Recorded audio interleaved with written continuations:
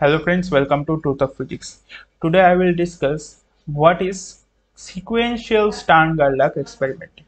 Now what is a Stern Gerlach experiment? In a brief, I can say that if we have a oven like this, okay, this oven have atoms of silver, okay, silver atom oven, and and there is a hole in this oven. Okay, I'm discussing it briefly. I will later detailedly discuss the what is the Stern Gerlach experiment in some another video. Okay, now what is it doing? What this oven is doing? It is firing these silver atoms towards this direction. Okay, and this is what this is SGZ cap means. There is an in this mechanism, in this box, there is a inhomogeneous magnetic field. Okay, in this direction, in the Z direction. Okay, Z cap, in this Z cap. So whenever the atoms of silver pass through this region, it will deflect or it will experience force. Okay, due to what? Due to the if you look at the configuration of silver atoms, then you can find that the outermost electron is a single electron, and for that reason its spin interacts with the external magnetic field, and that causes the deflection of that atoms, and we get two deflections. Okay, due to the spin half electron spin half particle. So there is two type of deflection. One is Z plus component and another is called Z minus component. Okay, so the beam passing through it, a single beam passing through this region, will be converted into two beams, right? One this and one this, Z minus component, and one is Z plus component. Now if we block the Z minus component and allow the AZ, now this thing is called single Stern Gerlach experiment. Now if we repeat that process like this, we stop or we interrupt this part. Okay, we block this part and we only allow AZ plus component into another AZZ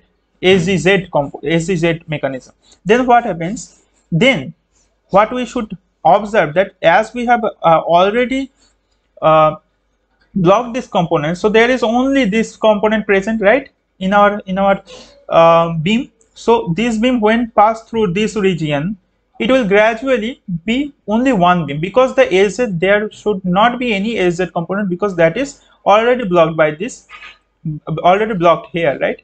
So and we will see that in the experiment also we get only one component, and that is AZ plus component. Now this is one scenario. Now let us discuss the second scenario. Here the same thing is happening. We pass this beam of silver atoms and through AZZ first component, then you will get two components, and then we block that one component, AZ minus, and then we pass AZ plus beam through an SGX component. Now what we have observed, that there the beam will speed, means what this means the external magnetic field, inhomogeneous magnetic field here in x direction. Okay, in x direction, and the beam is AZ plus. Okay, AZ plus component is there, and the magnetic field in x direction.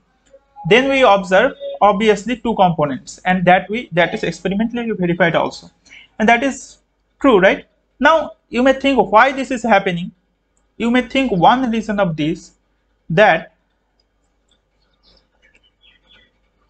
the beam, the AZ plus beam, it composed of 50% of SX plus and another 50% is SX minus, simultaneously with SZ plus, right? These two beams have SZ plus component only. There is no SZ minus component because it is blocked already. So these two beams, we can think of that these two beams consist of 50% of this. Each of these beams consist of 50% of SX component and this component also. So this beam, for example, this beam is consisting 50% of SX plus and SZ plus also, and this beam also consists of 50% of SZ minus and SZ plus also. There is no SZ minus component.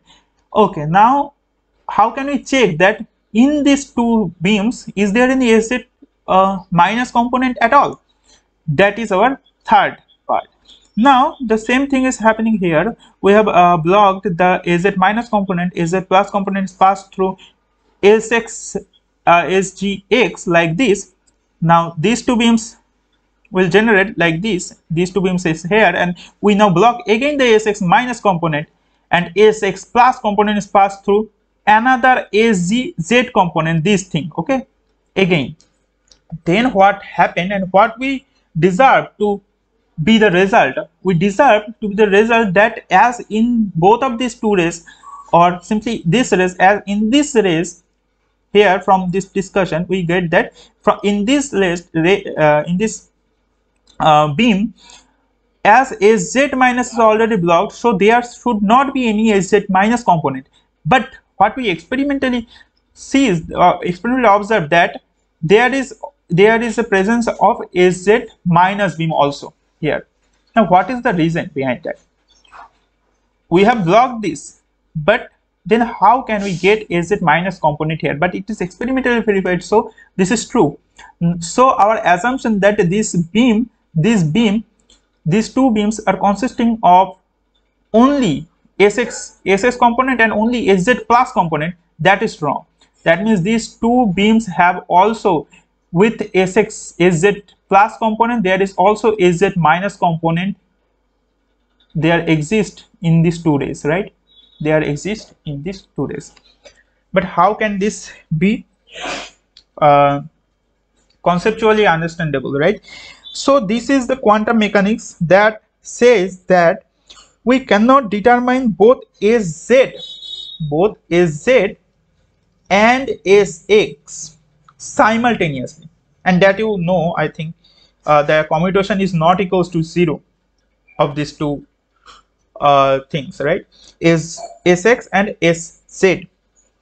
So more precisely I can say that up to this the SZ minus component is not present, right?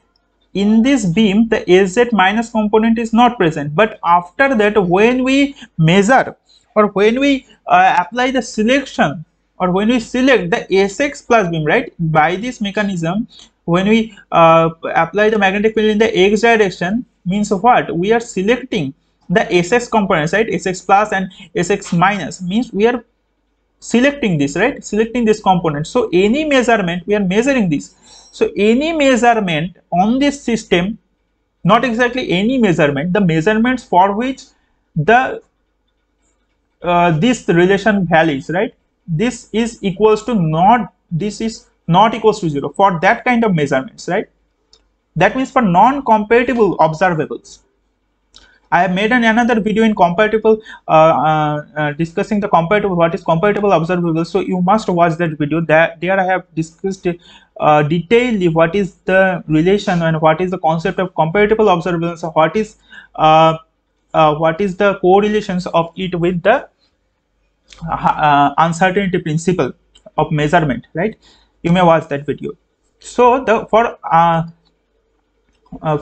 this kind of things, like for the commutation not equals to 0, means for incompatible observables, this thing will happen, that the measurement of SX will disturb or will destroy the previous informations. And previous information is what?